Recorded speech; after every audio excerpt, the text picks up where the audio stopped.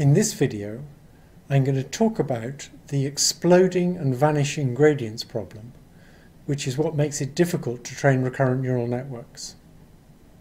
For many years, researchers in neural networks thought they would never be able to train these networks to model dependencies over long time periods. But at the end of this video, I'm going to describe 4 different ways in which that can now be done.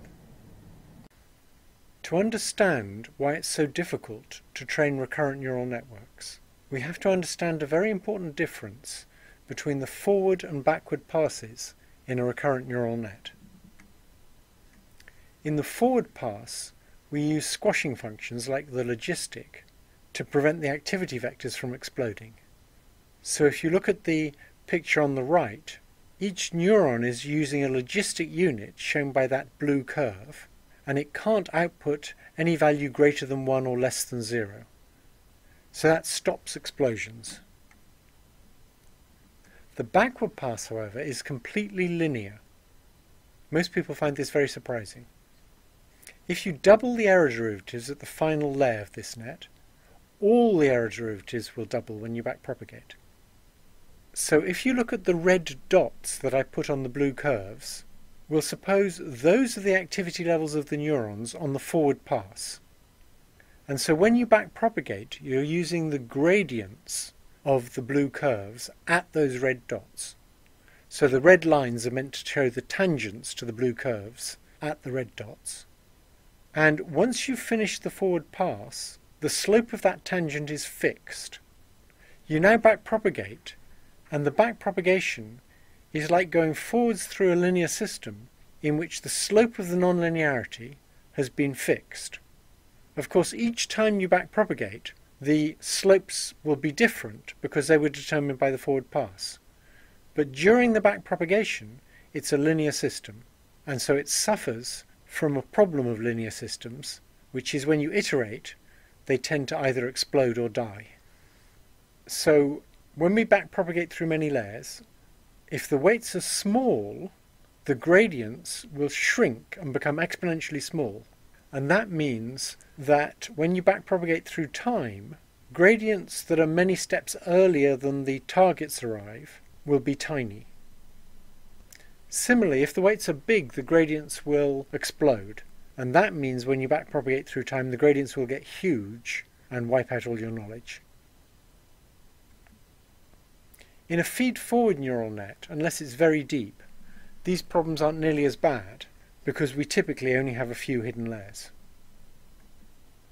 But as soon as we have a recurrent neural network trained on a long sequence, for example 100 time steps, then if the gradients are growing as we backpropagate, we'll get whatever that growth rate is to the power of 100, and if they're dying, we'll get whatever that decay is to the power of 100. And so they'll either explode or vanish. We might be able to initialize the weights very carefully to avoid this, and more recent work shows that indeed careful initialization of the weights does make things work much better. But even with good initial weights, it's hard to detect the dependency of the current output on an input from many time steps ago. So it's hard to make the output depend on things that happened a long time ago.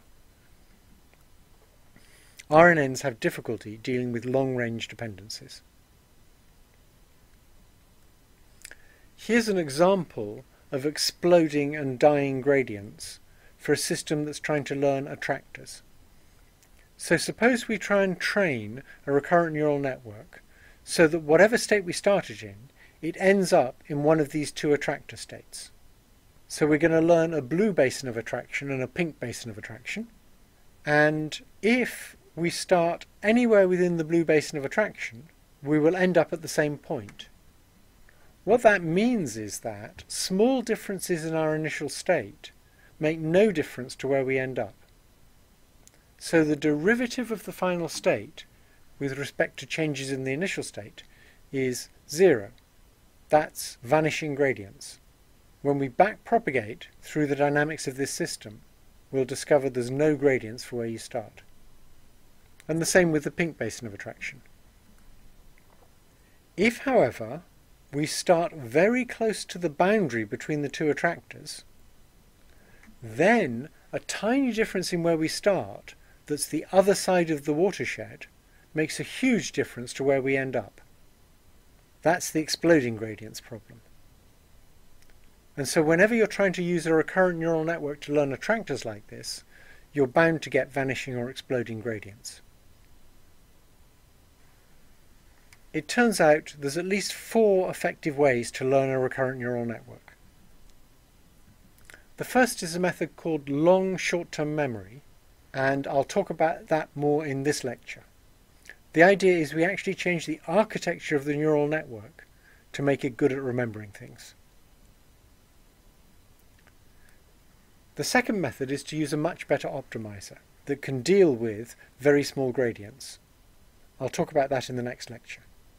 The real problem in optimization is to detect small gradients that have an even smaller curvature. Hessian-free optimization tailored to neural nets is good at doing that. The third method really kind of evades the problem. What we do is we carefully initialize the input to hidden weights, and we very carefully initialize the hidden to hidden weights, and also feedback weights from the outputs to the hidden units. And the idea of this careful initialization is to make sure that the hidden state has a huge reservoir of weakly coupled oscillators. So if you hit it with an input sequence, it'll reverberate for a long time, and those reverberations are remembering what happened in the input sequence. You then try and couple those reverberations to the output you want. And so the only thing that learns in an echo state network is the connections between the hidden units and the outputs. And if the output units are linear, that's very easy to train. So this hasn't really learned the recurrent bit. It's used a fixed random recurrent bit, but a carefully chosen one, and then just learned the hidden to output connections. And the final method is to use momentum, but to use momentum with the kind of initialization that was being used for echo state networks, and that makes them work even better.